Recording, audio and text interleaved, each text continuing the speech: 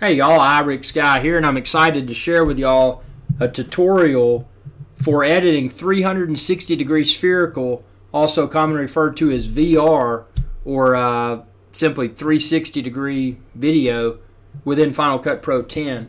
Now this was a big year for Apple. Apple released the iMac Pro, but something that they may not have put in the spotlight as much as the iMac Pro is the huge update to Final Cut Pro 10 to 10.4 that we're in right now. Also Apple Motion and Apple Compressor. Now the coolest feature that Final Cut Pro 10.4 brought to the table is the ability to edit 360 degree video. Now this is a video clip that I filmed a while back with a somewhat entry-level 360 degree spherical camera. You can find that camera, check the link within this video's description, I listed it there. But what was interesting, there for a while we saw all these 360 cameras hitting the market, but people, including myself, they bought them and it's like, okay, I've got the tool, but where's the software to edit what I film with the hardware?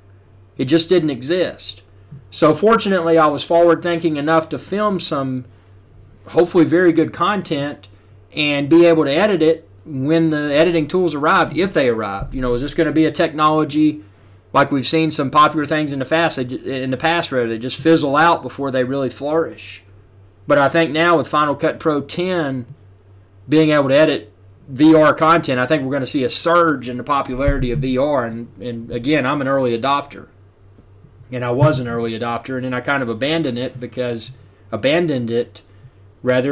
was I was limited what I could do. I mean, I just took, without having Final Cut Pro 10, I could do what I could do on my smartphone and upload it, but it had a horrible audio and it just wasn't good. So let's go through this. I've created a project called Captain Irix Guy Explores Pinnell Island in 360 degrees.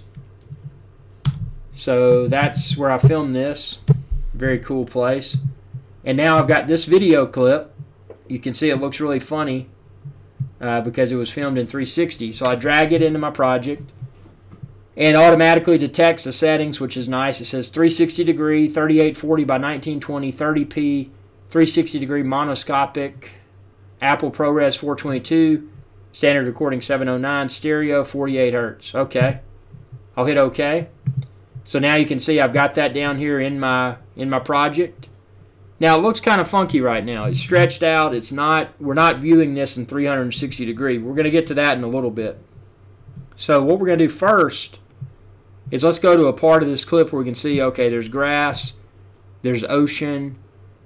This camera, obviously, as I mentioned, is very entry level, but it works.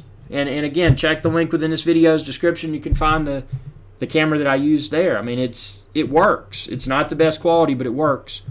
So to make it look better in Final Cut Pro 10, let's go to colors, let's go to saturation, and keep an eye on the water, keep an eye on everything around me. Now look, when I bring the saturation down, makes it kind of black and white. That's not cool. I mean, if that's the type video look you want, it could be cool. But I want to make the colors more vibrant, more saturated. So see right there, if I go way to the top, that looks phony. But if I go about right there, that's cool. We're getting really nice greens. We're getting nice blue sky, nice water. It's kind of a light blue. So I'm going to stick with that. So I've adjusted the saturation.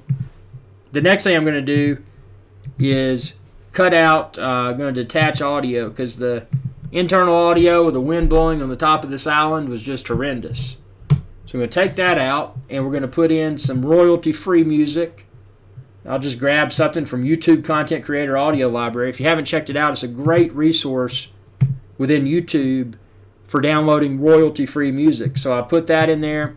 I'm going to adjust the volume level so it doesn't blow people's ears out. See that yellow and that red right there?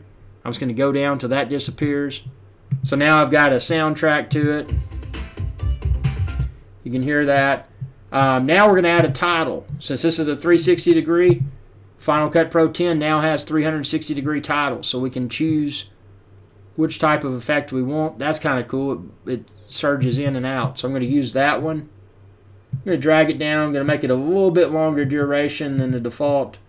And then we're going to change the text, and we're going to say, oops,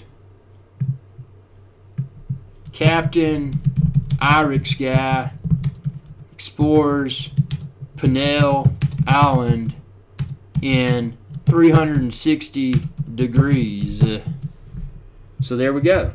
So now when this video starts,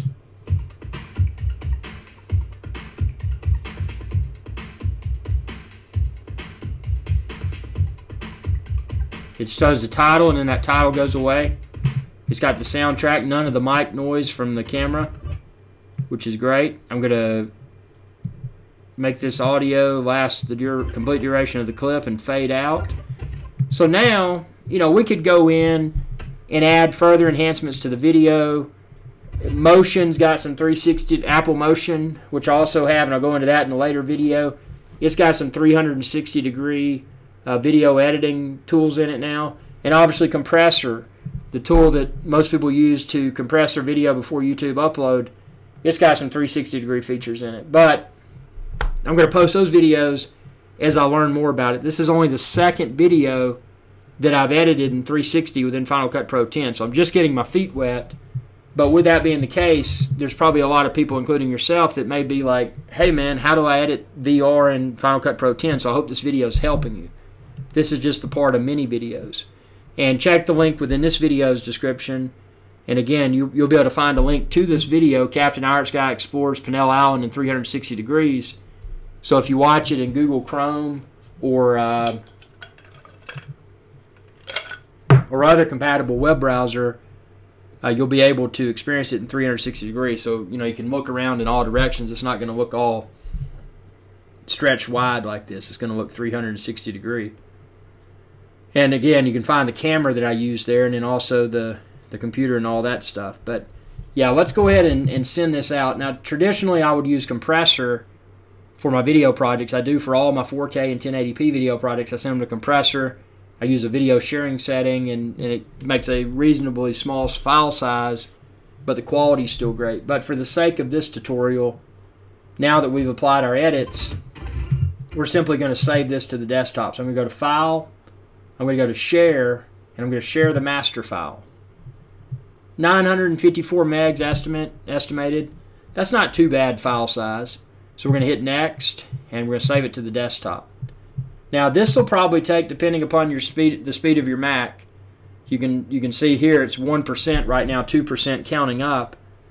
This may take a minute or so, but once that finishes, it's important to note that you've got to perform an additional step, because this video, simply exporting this video, this 360 degree content that we've edited within Final Cut Pro 10, simply editing and exporting does not make it 360 degree when it's uploaded to YouTube. We've got to go into a, once this file exports, we've got to run this exported file through a, let me tell you what it's called. It's called a spatial media metadata injector. That sounds really fancy, but at a high level, all it does, it embeds, it injects, you know, think of an injection, like getting shots and stuff. It injects the video with the appropriate code to enable people's Google Chrome, their smartphone, other compatible browsers to experience the video in 360 degrees. So we're going to do that here in just a second. As soon as this exports, it's at 40% right now.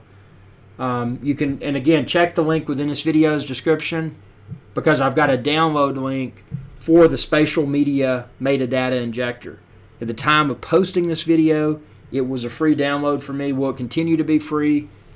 You know, one can only speculate there. So, but it was free at the time of doing this. But I mean, with having these features in Final Cut Pro 10, it's potentially a game changer, and it's the stall.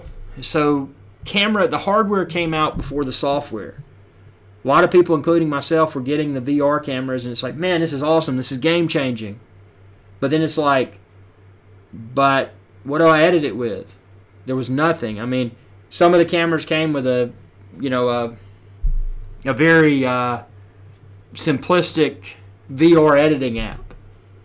Mine, for example, didn't even come with the ability to mute the audio in the video. At least if it would have been halfway decent if I could have just taken it off of the VR camera and had no audio, but I didn't have a way to remove the audio from the video that I recorded. And that's why I'm just now editing.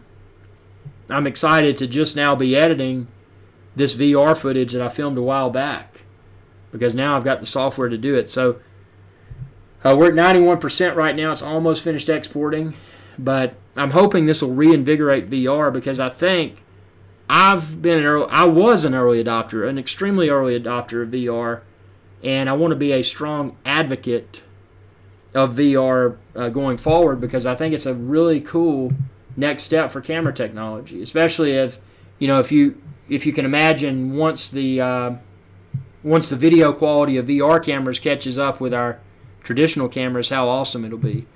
It's not as crisp and as saturated now as what we get with our standard cameras, but like any other technology, it'll evolve if people continue to use it. So now that export completed, so we'll go to Spatial Media Metadata Injector. Here it is. Very simplistic interface. All I do is hit open. I go to my desktop where that Final Cut Pro 10 export went. You can see it's 956.5 megs, not too bad. Didn't run it through compressor or anything. That's what I want to explore in future videos, is which compressor settings could I use to create smaller, more manageable file size for these 360-degree video clips, to be explored. So we're going to just click open, and now you can see by default it put a checkbox, or check mark rather, beside my video is spherical 360. So that's what I want. And then I will click inject metadata. Ding! Injecting. And I'm going to put in the front of the file name injected, so I know it's been injected. And I'm going to click save. And it says successfully save file to injected. Captain Irish Guy exports Pennell Island in 360 degrees injected .mp4. So we got that. That step is done. I can exit the Spatial Media Metadata Injector tool. And now what we can do, and this is another program, and I downloaded it just to kind of preview before I upload to YouTube. It's called Color Eyes. And there's probably a newer version of this. This is something I installed a while back. Again, I was an early adopter. But what this should enable me to do is open that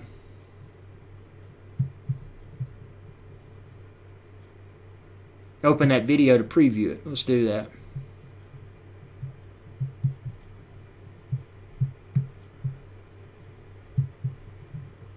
So we'll do the injected one. Oh, look at that. See, now I'm looking around in 360. And you can see the title there, Captain Irish Guy exports Pennell Island in 360 degrees. Look at that. I can look up. I can look down. You can see me holding that in my hand while I'm walking around this island. I'm gonna mute that audio. So yeah, this is just a great way to preview and see in any direction. If I want to continuously look forward, like I was looking as I was walking, I can do that. But what if I want to look directly behind me while I'm walking forward? I can do that. What if I want to look down at my beer gut? I can do that too. What if I want to look over to my right shoulder? Well, I can do that. What if I want to look straight up at the sky and the sun? I can do that also. This is why 360 degree, also known as spherical or VR, is a game changer. Again, we're not getting the image quality that we're getting with other cameras yet. But if people continue to embrace VR video, this could be the future. Not just for YouTube videos like this, but this could be the future for all sorts of industrial applications, etc. And I really do feel that there is a solid future for VR. So hope you enjoyed this video. If you're like me, you're excited to get your hands around it. The first true, in my opinion, the first true video editing tool for VR content. And I mean, I love Final Cut Pro 10. Been using it for many years, but now I can use it for VR. And I do have a, it's not a super high-end camera by any means, but I do have a more capable VR camera that's coming, so I'll be posting a lot of content from it. Be posting a ton of Final Cut Pro 10 VR editing videos. Within this video, obviously, I just scratched the surface. I mean, this is the second video that I've edited within Final Cut Pro 10, so I'm still learning all of the features that I have in my hands. So I mean, this is cool. This is wow. Wow, it is. So tell me what you think. Again, check the link within this video's description. You can find the camera that I used to film this. You can find the link to download this spatial media metadata injector. I'll put a link in there if this is still downloadable, colorized, the thing I'm using to preview this with. Wow. And you'll be able to find a link to the video on YouTube because I'm uploading this video to my YouTube channel in 360, so you'll be able to watch it there. Man, I'm excited. I mean, I really am. As you can tell, I am thrilled that this worked, that it was as painless as a process as it was. Curiously enough, it doesn't seem that this spatial media metadata injector functionality is built into Final Cut Pro 10, but if it is, that would better streamline the workflow. If there was a way to export directly from Final Cut Pro 10 or compressor in a format that's YouTube ready, that would be great. So stay tuned. I'm going to try to find a solution for that. But this is how I did it. Tell me what you think and be sure to subscribe. YouTube.com/IrixGuy. I'm going to stop this recording now. Y'all have... Whoa, who's that? Some ladies walking by. They're like, that's Captain IrixGuy. Got my drone on my back. Look at that. Big pimpin'.